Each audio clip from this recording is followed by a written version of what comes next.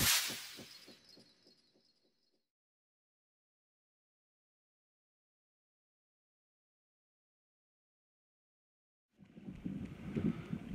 good morning, everybody. Today is Thursday, December 20th. My name is Morty, and welcome to today's read. So today I was going to do a daily dose love read. So this will be, excuse me, this will be a read for the collective in general. It's not a private read. So if you're already in a relationship and you're happy, this read probably isn't for you. This read would be for those that are seeking love, right? Yeah, I'm happy to have you enjoy participating in this read with me. And I love my morning coffee. It's one of my highlights, right, at the beginning of the day. So on this read today, I just want to begin the read by pulling an affirmation card, like I typically do. I just want to see what affirmation somebody has taking them into the read. And this isn't a specific sign read, so this read applies to all signs. And again, it's for those that are seeking love. This read won't be for everybody, but it will be for somebody. So just keep that in mind.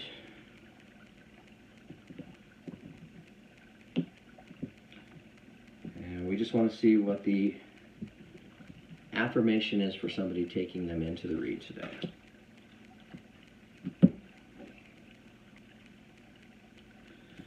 Okay, good affirmation.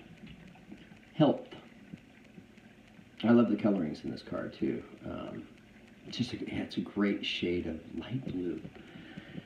Mother Earth sweet, Mother Earth bright, bring to me your health and might. Mother Earth sweet, Mother Earth bright, bring to me your health and might. Mother Earth sweet, Mother Earth bright, bring to me your health and might.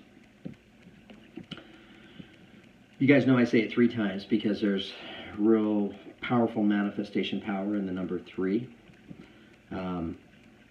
So yeah, what this affirmation reminds me of is it's not just about physical health, although that's part of it. This is about health and balance overall in mind, body, and spirit, right? So somebody out there is calling out to the universe to bring them maybe back into balance, back into good health with mind, body, and spirit. It's a good affirmation. I'm kind of interested to see how it fits into today's love read. I'm going to use my Crystal Vision tarot set to do today's read. And these decks are pre-shuffled, but I just like to shuffle them one more time. And first thing I want to do is just cut the deck 3 times. I pull the bottom card from the deck to see what the opening energy is taking us into the read. Okay. So we have the 10 of Swords. 10 of Swords. This is a pretty graphic picture. So the figure in the image on the card here lays down in the ground and has these 10 swords impaled into her back. It's a little bit of a gruesome scene. If you look up in the sky, though, the clouds are parting, and it's starting to lighten up. So this represents completion, right? So something in somebody's life coming to an end.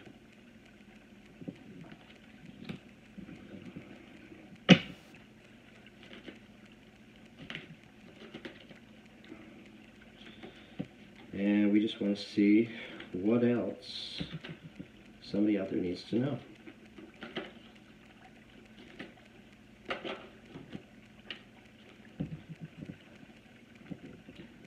Okay, we have the Page of Swords. So this can be this can represent news coming into you, right?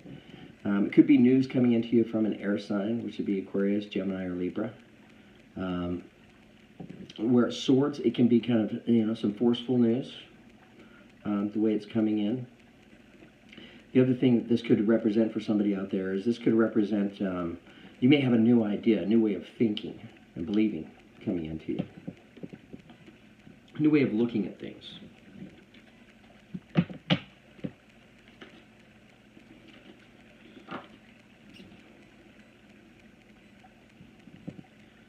you have the Eight of Swords. So this is the energy of choosing. You know, if you look at the figure here in the card, you know, she has these swords that around her, right? And she's tied up.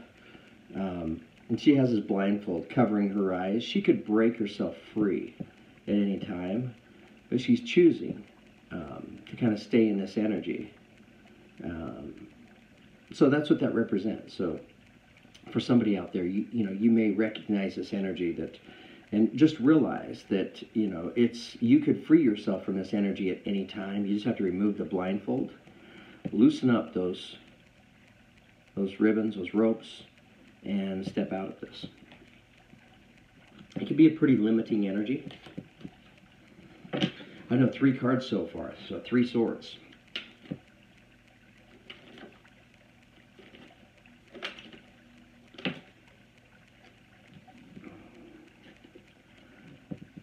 Okay, we have the 3 of Cups. This is the card of celebration. This energy represents people getting together and enjoying one another's company, right? Being of good cheer. This is celebrating. This is a great energy. And then you have the Sun card. This is fantastic energy for somebody. This is also the card of Leo.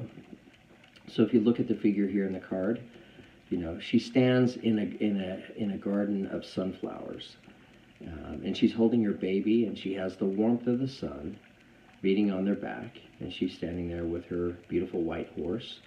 This is the energy of experiencing and living life with childlike enthusiasm, right? Most of us may remember what that was like as a child, right? When just the whole world is in front of you, and it's not like you're getting stuck in your head and you're cocky or anything like that, but there just aren't limitations, right? This is that kind of energy. It's what it represents. Some people say that this is the best card in the entire deck.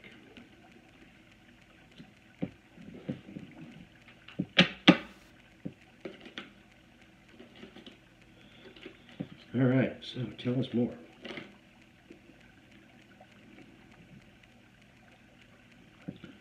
We have the 4 of Swords. This is the energy that represents rest and recuperating.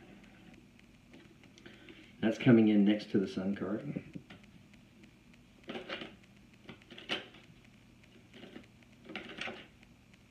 So on these reads, when the cards fall, I hold them up and I kind of tell you what each card means.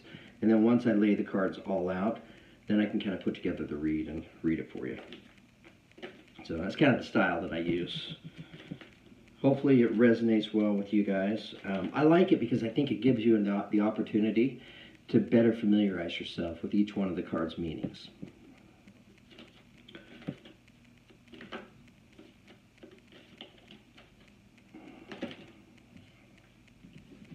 I mean, my goal in this read overall is to be able to, you know, hopefully some of these energies resonate with some of you guys out there, and they're just energies that are before us, right? So my job is I want to just point out what positive energies are resonating ahead of you, and also point out which limiting energies are resonating ahead of you.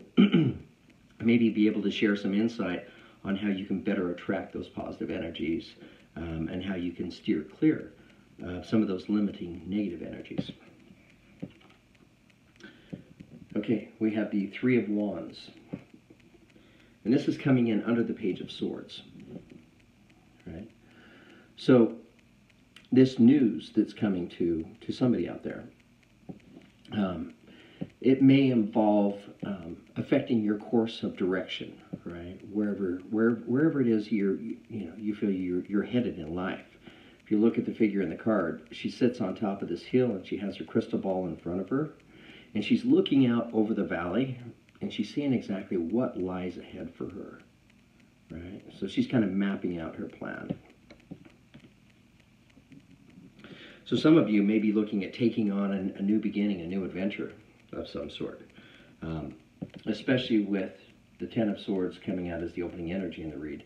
It represents completion, something coming to an end.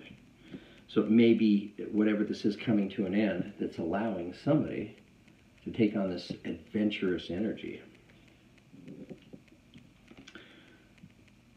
You have the Wheel of Fortune. And this is coming in under the Eight of Swords. So the Wheel of Fortune, if you look at the card here, you have the 12 different zodiacs represented here. And then you have earth, air, fire, and water represented. This represents the universe stepping in to bring change into your life, right? So this symbolizes that there's change coming. And notice it's called the Wheel of Fortune, not the Wheel of Disfortune.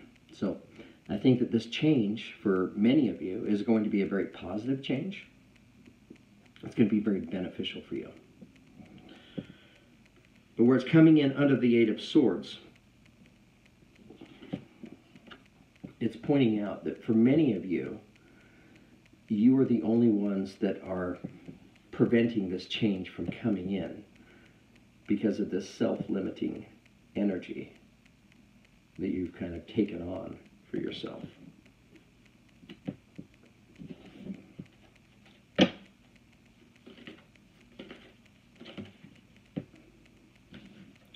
Too many cards. I always figure, you know, when too many cards fall, if they're meant to fall, they'll fall again.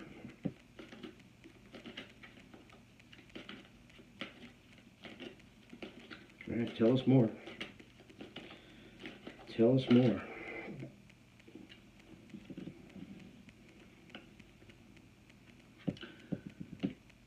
Okay, we have the Four of Pentacles. And this is coming in under the Three of Cups. Right?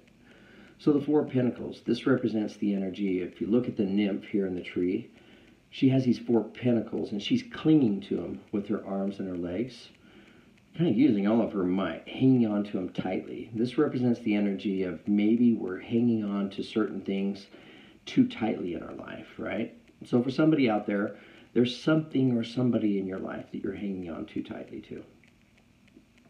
It represents something earthly, something material, something here in the 3D that we're hanging on to.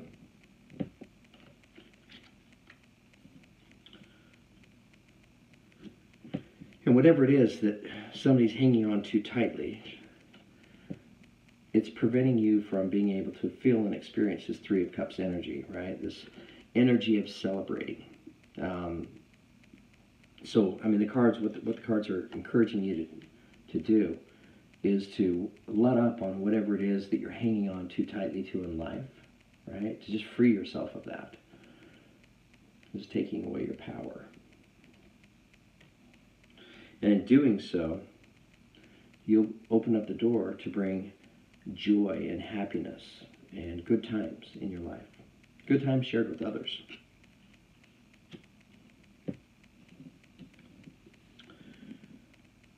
You have the Two of Swords. And this is coming in under the Sun card, the card of Leo. So the Two of Swords, this represents needing to make a decision. So the figure here stands here with these two swords pointing in different directions, and she wears this blindfold. I think in many cases, you know, I see this, you have these crows up here flying, and then I look at this white bird down here, right, this dove. And I don't know, recognize that kind of tells me that, you know, maybe the person in this energy, that they know what decision they need to make. They know which decision is the correct decision. They've just, for whatever reason, you just haven't made that decision yet. And if I look at the swords here, right, this sword is just kind of sticking out like that. This sword is lighting up in the sky. So it kind of lets me know that there's one decision that makes a lot more sense than the other decision for you, right? And I think whoever this read is for, I think you already know what decision you need to make. It's just a matter of making it for yourself in order for you to take on and experience this energy, this childlike, enthusiastic energy.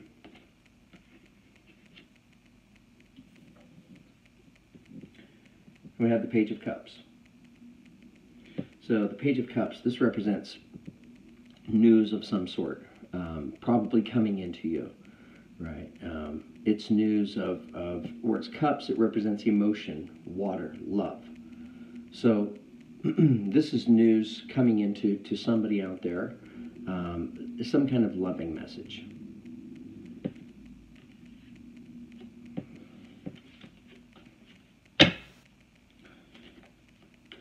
All right, tell us more. Tell us more.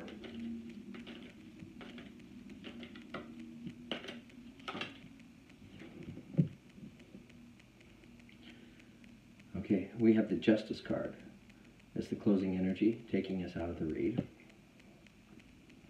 So the Justice card, this is also the card of Libra.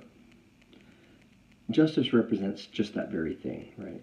So this is justice stepping in to correct any wrongs that have taken place. Justice comes in and balances the scales. So this is a good energy, and it's the closing energy for somebody, taking them out of the read. So give me just a minute here to take a look at these cards and just kind of see what I see, and then I can share that with you. And then if I need to get further clarification in any areas, I can pull some other cards and get clarification.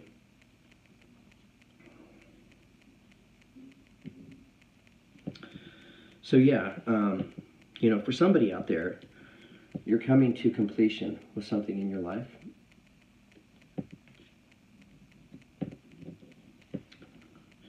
And this completion is bringing in news to you of taking on some kind of new adventure for yourself, right? But it's fun, it's exciting.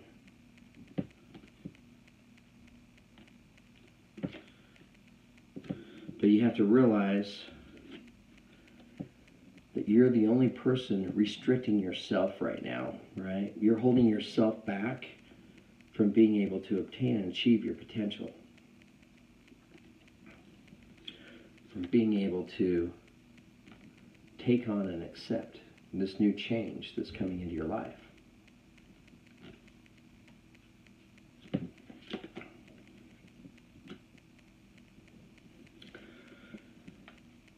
If you can learn to not hang on so tightly, right, to some of these material things in our life. So just step back and ask yourself honestly, what is it in life that I'm just hanging on to too tightly, right? There's just no room for negotiation or anything like that. And step away from that energy. And in doing so, you allow yourself to take on the energy of the Three of Cups, which is a joyous, celebrating kind of energy. And it's an energy that's shared with other people.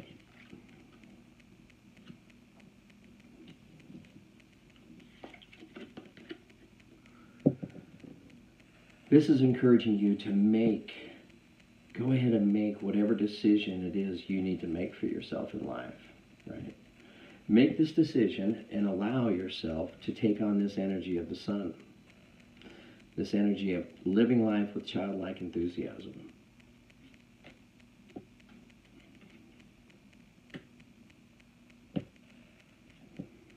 I think for a lot of you, especially at this time of year, you may be going through a period of resting and recuperating in some way, shape, or form, of, kind of stepping back from the world and some of the outside influences that we have around us, and taking some time for yourself.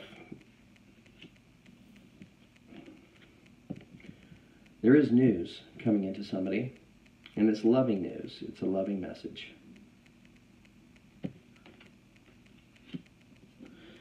And whatever is coming into somebody's atmosphere, it's bringing with it the scales of justice, right? So, if for whoever this read is for, if you've been, if you've been investing your energy in areas that just hasn't been well spent, or maybe you've just been, maybe you've been in a karmic situation, in maybe some way, shape, or form paying off a karmic debt. This Justice card is coming in to balance those scales.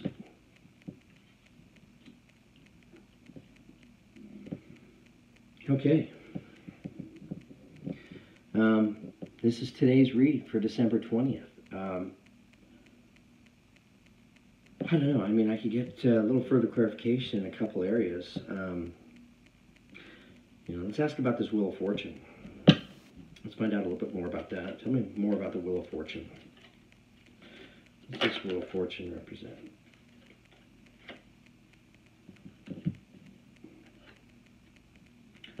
Six of Wands. This is the card of victory, right? This is triumph. If you look at the figure here, he stands on this, it's almost like a rock pedestal, right? It kind of reminds me of the Olympics, you know. And he stands here pretty boldly.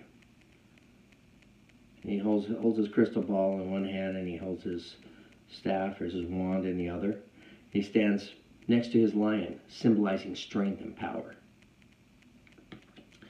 You know, so whatever this change is that's coming in for some of you out there, this change is going to bring you that energy of feeling victorious, right? Feeling triumphant.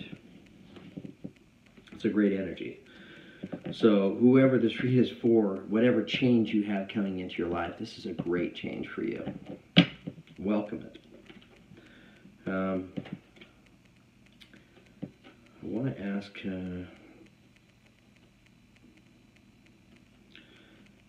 I want to ask about this Two of Swords. Tell me more about the Two of Swords. Further clarification on the Two of Swords.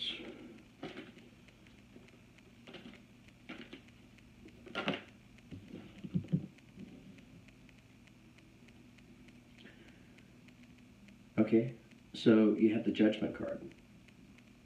This card is of Sagittarius. Judgment represents just that. So this can represent the energy of judging other people judging us, also judging ourselves.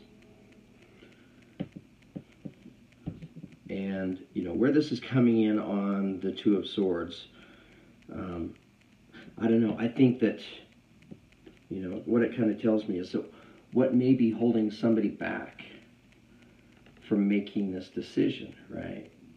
This Two of Swords is the judgment that would come along with it.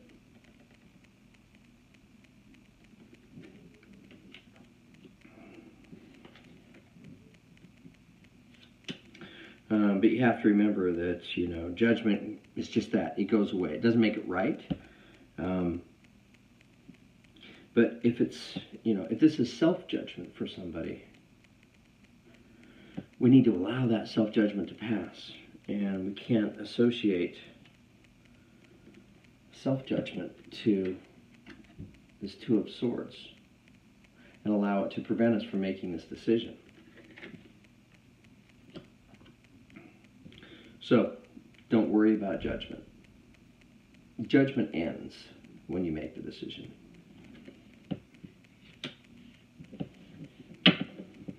All right. So this is your daily read for somebody out there. Again, this read won't be for everybody, but it will be for somebody. My name's Morty. Thank you very much for participating in this read with me.